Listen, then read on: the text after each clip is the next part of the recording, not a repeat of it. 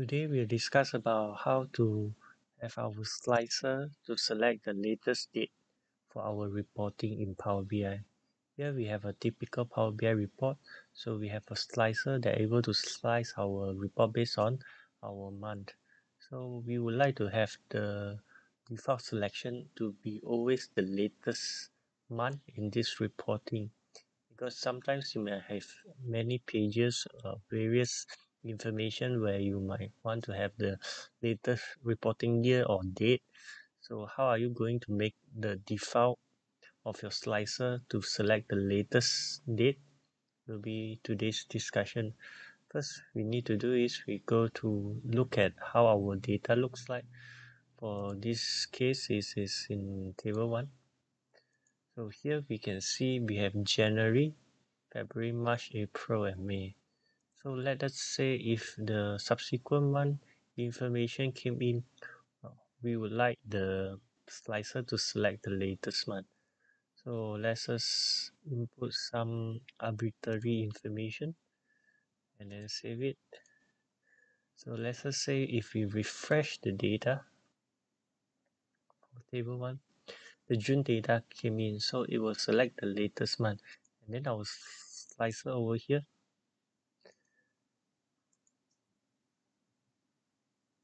will have the latest month, which is June, and then we have January to May. So how are we going to make a default selection based on the latest month? Will be today's discussion. We do it on a new table over here, training. So first you need to go into edit query. So here we have the month number. So we will make the latest month, which is the largest number over here, as the latest month. So what we're going to do is we will go add column, custom column. Let's call it one selection.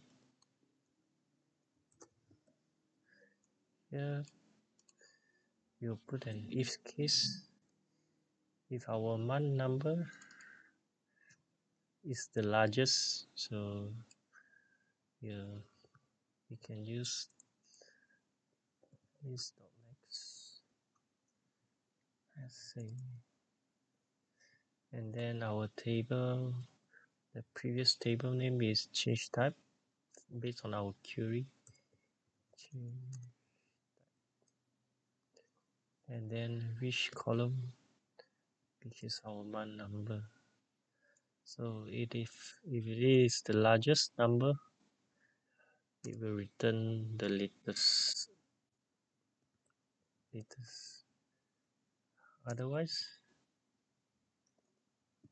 it will return the month.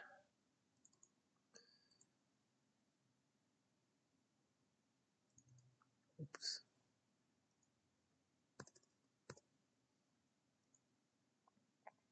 So from January to May, June, we have the latest for our June month. So we just need to go apply.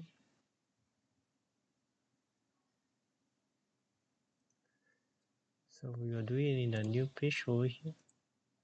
So we just need to click in the slicer for this page, training. We will select the month selection in the field, and then we will have selection controls single. For our selection, we will sort by the month number. So we generate to the latest, and then we will use a drop down list. So this is our reporting one. So if we would like to want to know which month is it, the easiest way is to use a card. So we can put a card over here.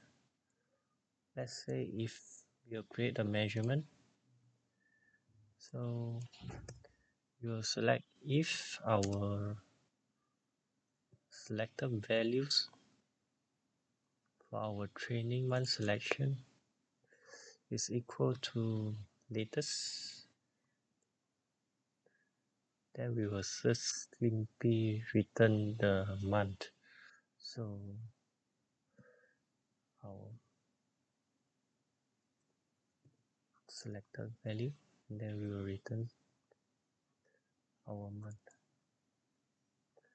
Otherwise, we just return a blank space. And then this will be called latest.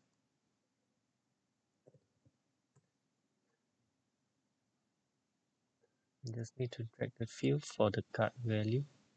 So when you select any other month, it doesn't appear. When you select latest, it will came out June.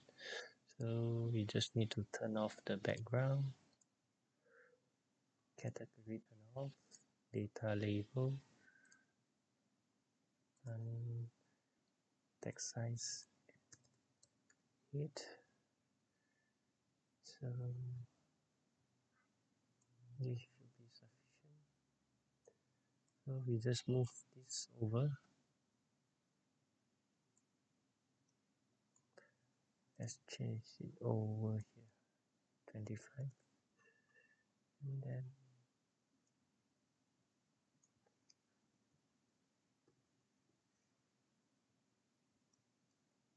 oops.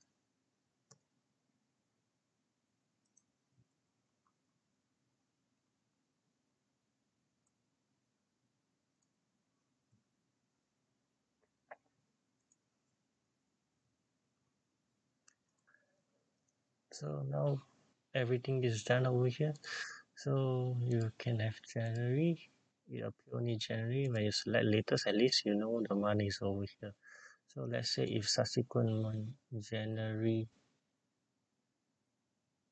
June, July. Let's say we have July information.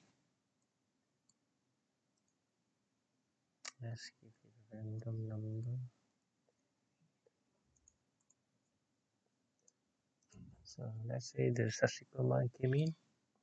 You automatically select the latest month. So we will have our slices always selecting the latest month.